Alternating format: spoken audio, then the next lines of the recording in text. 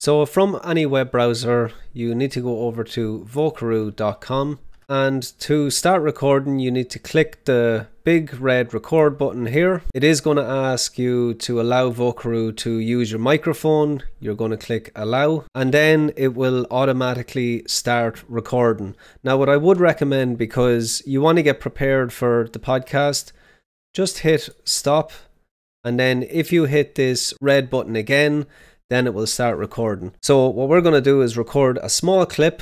Hi, my name is Ronan. This is the first podcast for the TEL training sessions, and it is a sample of recording with Vocaroo.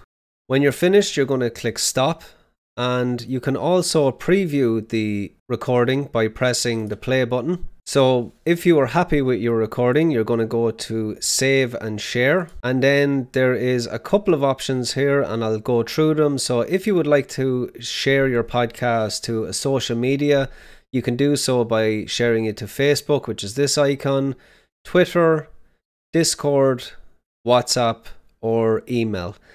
If you would like the link to the recording, you can see the link here, but if you click on the copy to clipboard, that will copy the link, and then you can paste it anywhere you like, in an email or in a document.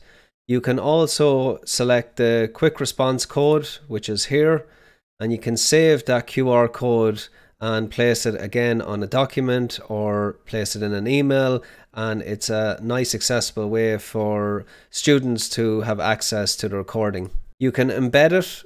This is something that we would use if we were putting the podcast on a website. So unless you're going to be doing that, don't worry about the embedded feature. If you would like to download the file as an MP3 and have it accessible on your computer, you can do so by clicking the download button, or you can click delete if you would like to start the recording again. If you're not happy with the recording, you can delete and just go through the process again.